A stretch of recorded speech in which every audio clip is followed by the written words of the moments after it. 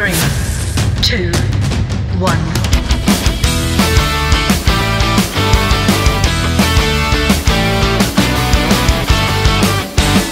Well, this month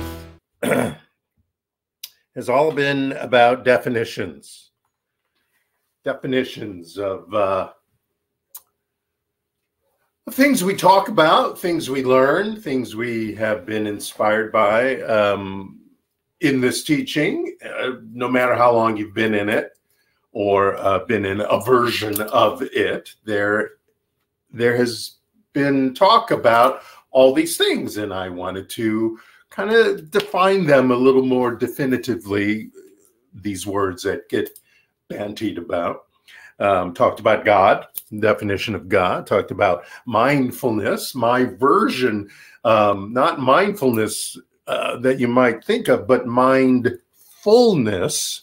We talked about that this month.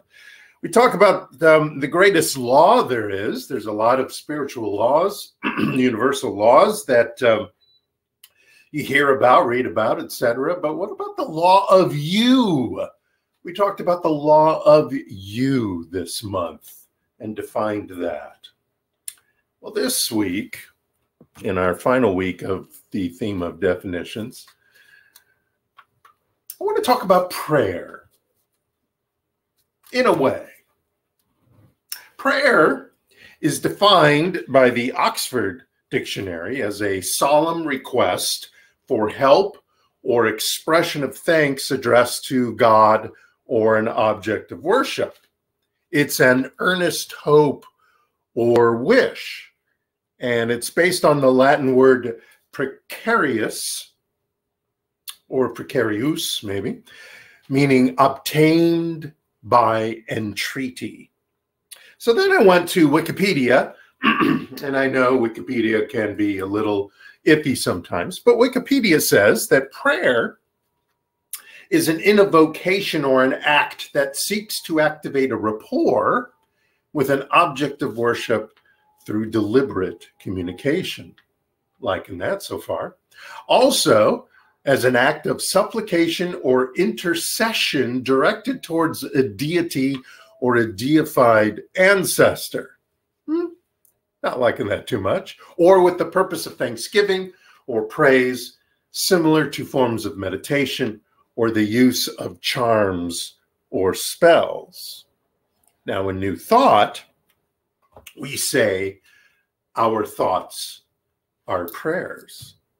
Our thoughts are prayers, which actually became a song written by a woman named Lucille K. Olson, going like this. Our thoughts are prayers, and we are always praying. Our thoughts are prayers. Listen to what you're saying. Seek a higher consciousness, a state of peacefulness, and know that God is always there. And every thought becomes a prayer.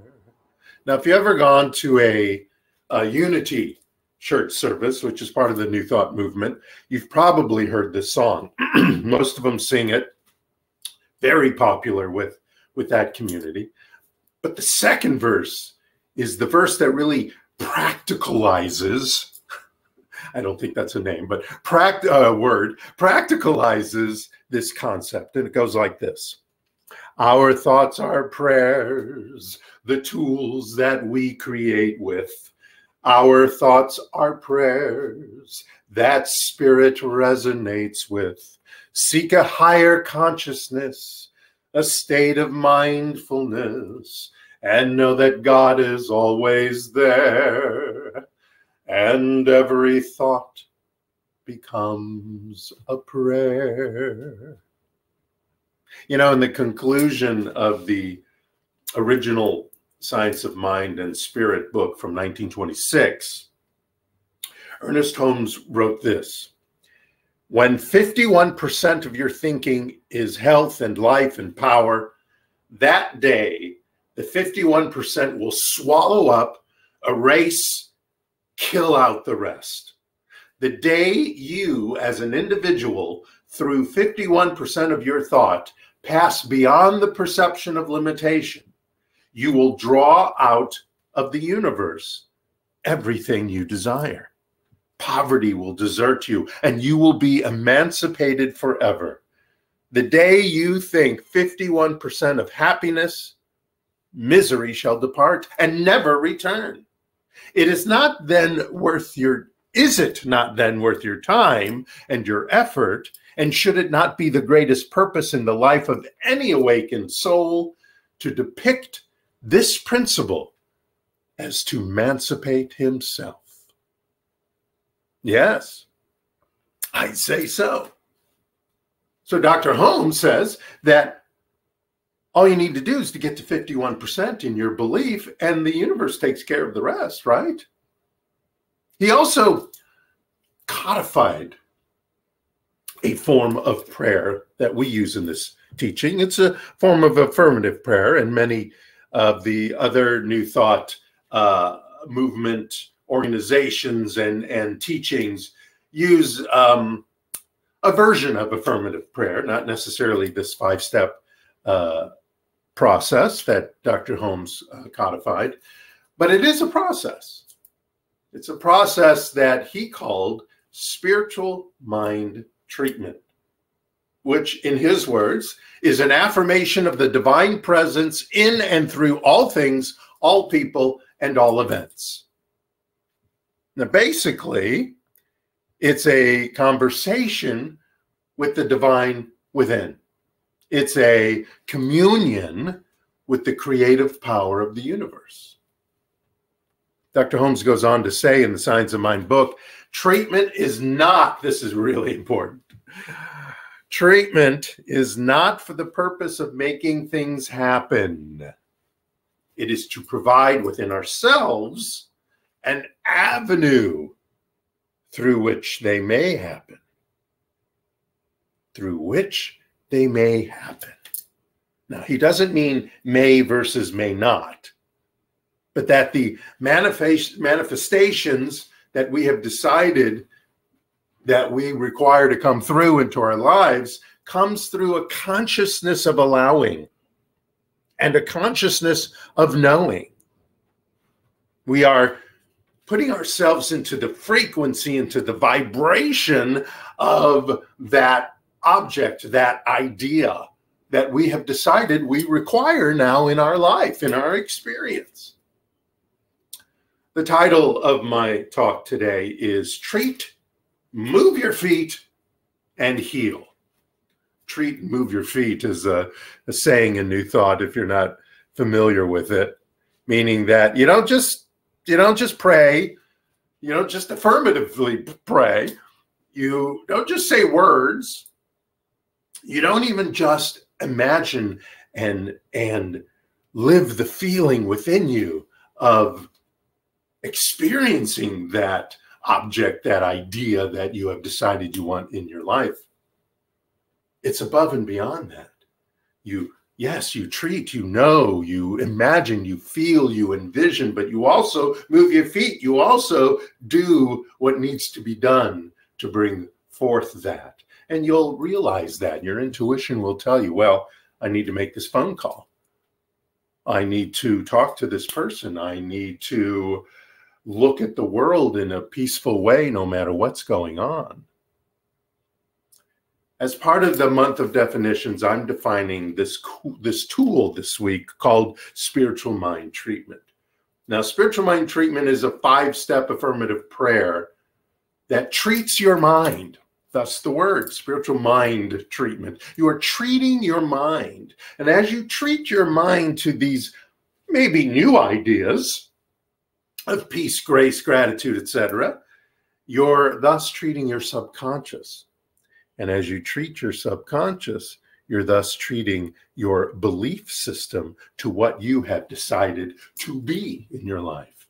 You are going to be this idea now. You're going to be this person that owns such an object now. Your belief system to what you have decided is to be in mind, body, spirit, and experience. It's a physical and it's a practical tool that leads to a metaphysical and transcendental reality, which then ends in the manifestation in your experience. Now, I want you to realize this. I want you to realize this physical tool that you're doing, this thing called prayer or treatment or being mindful.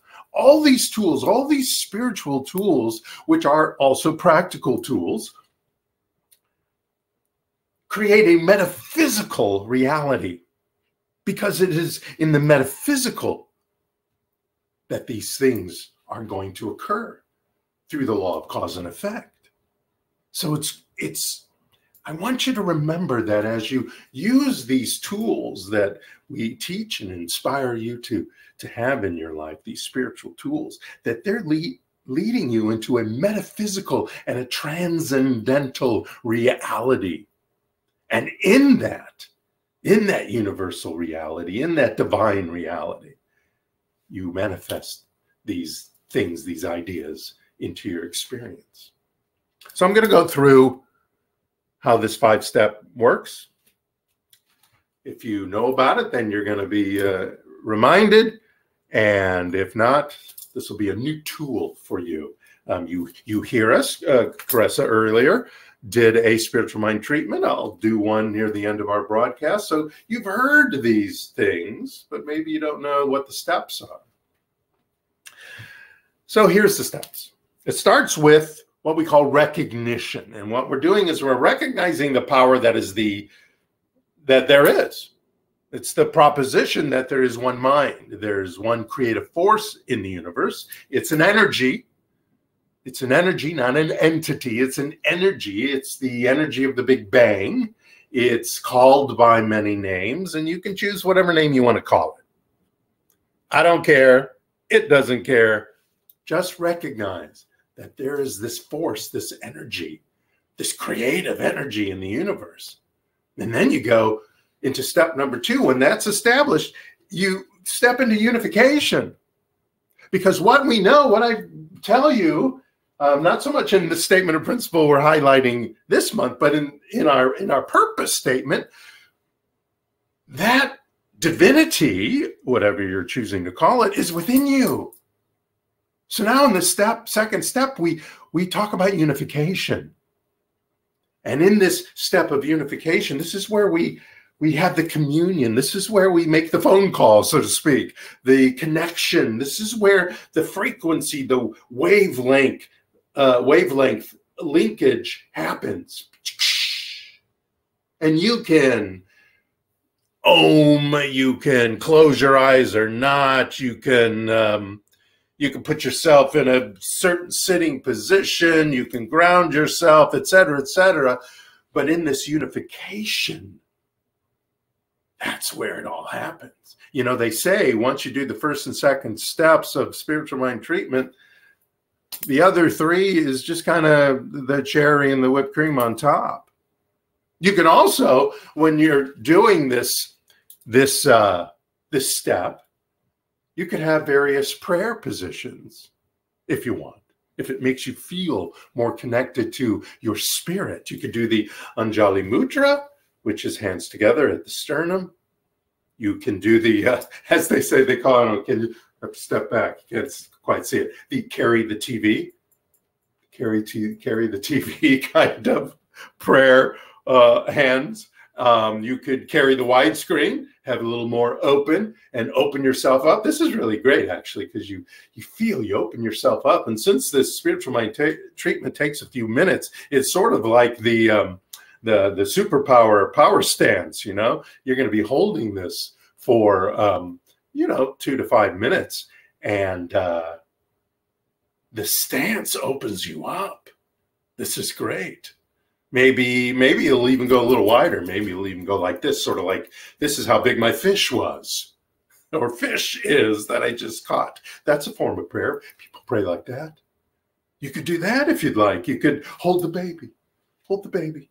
Hold the baby. That's the way here. See, you seen people pray like that? Yeah, hold the baby. Or maybe the light bulbs. You'll see this a lot. especially in Pentecostal, but you can see this anywhere. I've seen it in New Thought. I've done it. You may have seen me do this when we're doing a prayer. I open myself up and I feel the energy that's around me. But that's sort of like the light bulb. Sometimes you wave your hand, sometimes you don't. You could do that stance if you want during this prayer. You could do the gold post. Some people do that, or the gold post with heartburn, as one comedian was saying. But I love this. I love this. I love putting my hand on my heart, even if it's just one hand and the other arm is just moving because my arms move when I do a spiritual mind treatment. But you know, when you put your hand on your heart, if you just let it sit there and you let it breathe and you take a moment, wow, things just change. You feel so much more connected to yourself. And as you are connecting with yourself, you connect with the divine. And that's what's happening in this section. You're unifying. You're speaking the word that you are unified with this divine power that's going on right here, right now. But none of that is necessary. You don't have to put your hands in a special place. Like I said, this helps. Like I've said, this opens me up.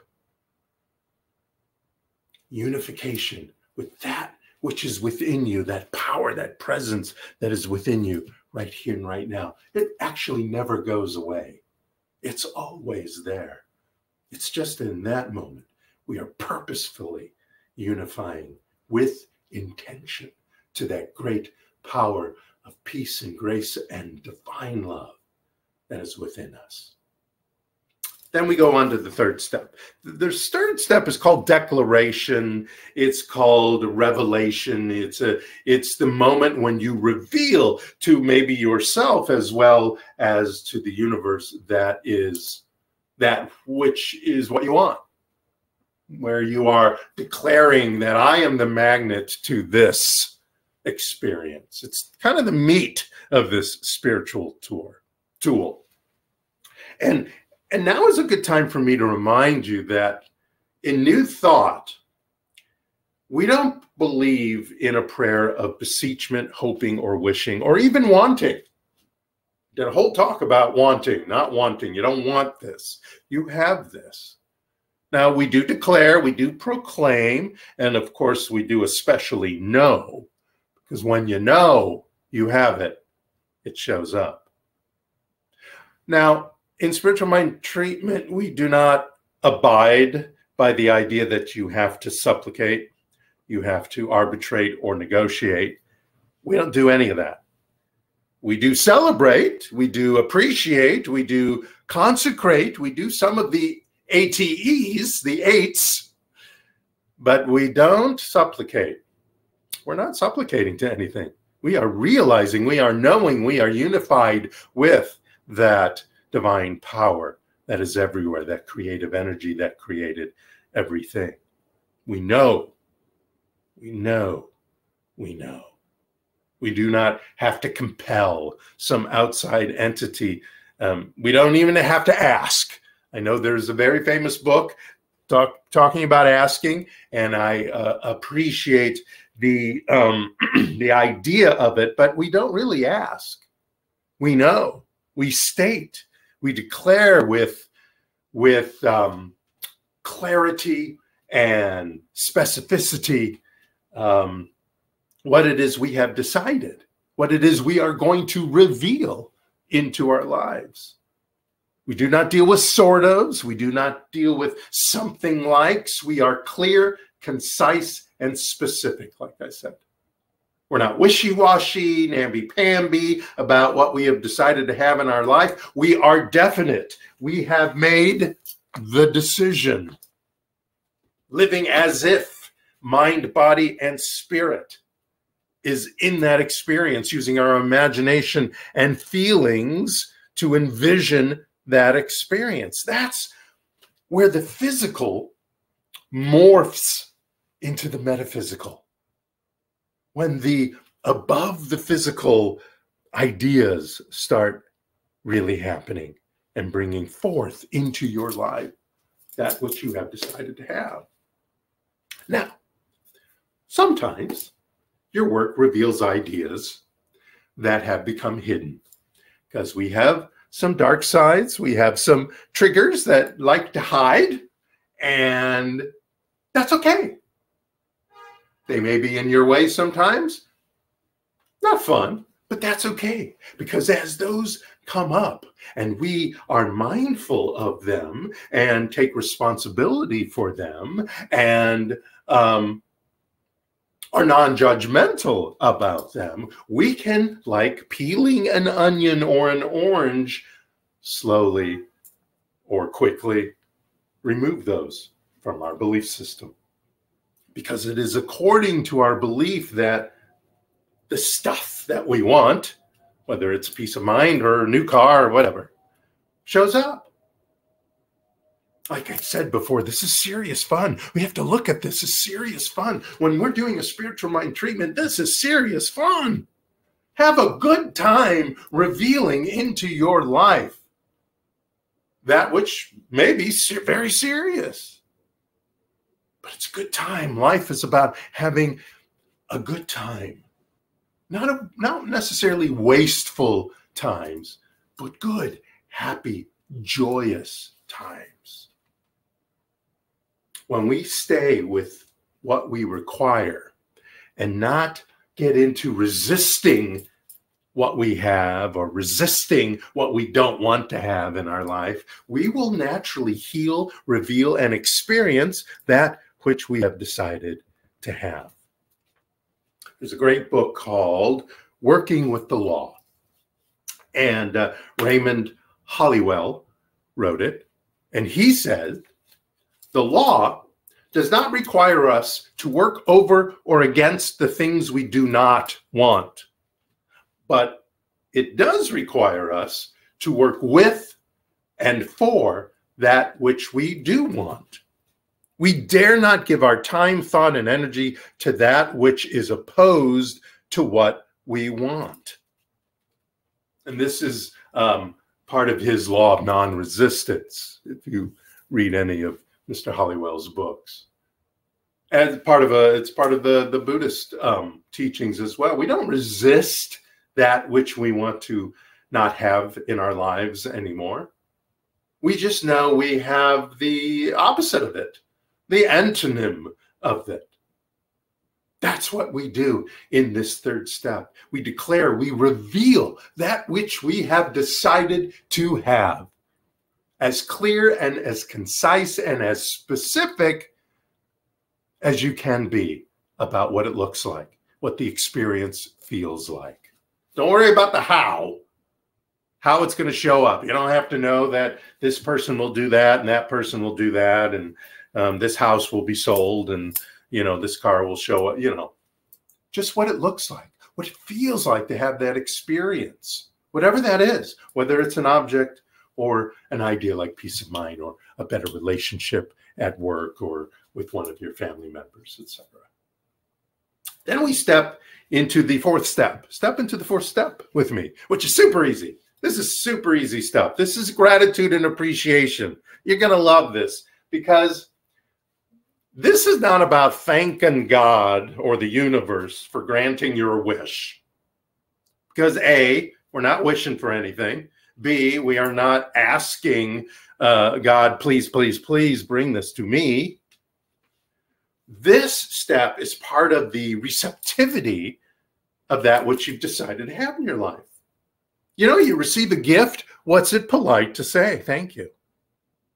But you say thank you because you've already received the gift. Here's a book for you. Congratulations.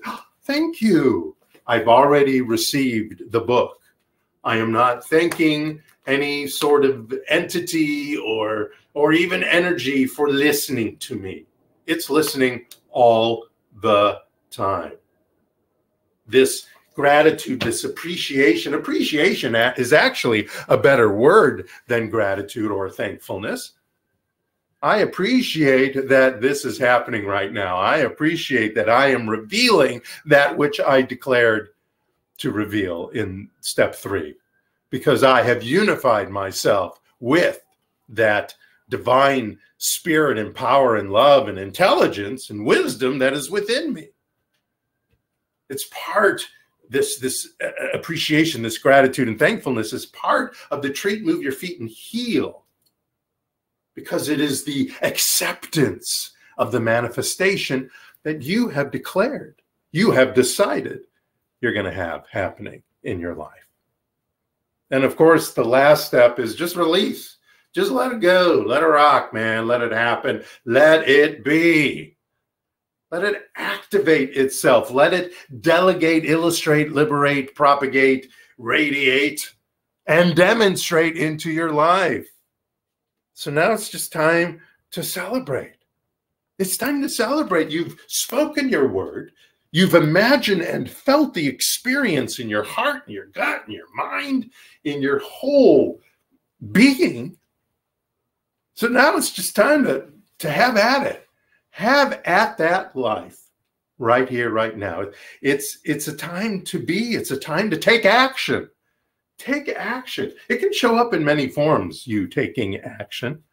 You let your intuition inform you of what it's time for you to do. The universe will speak.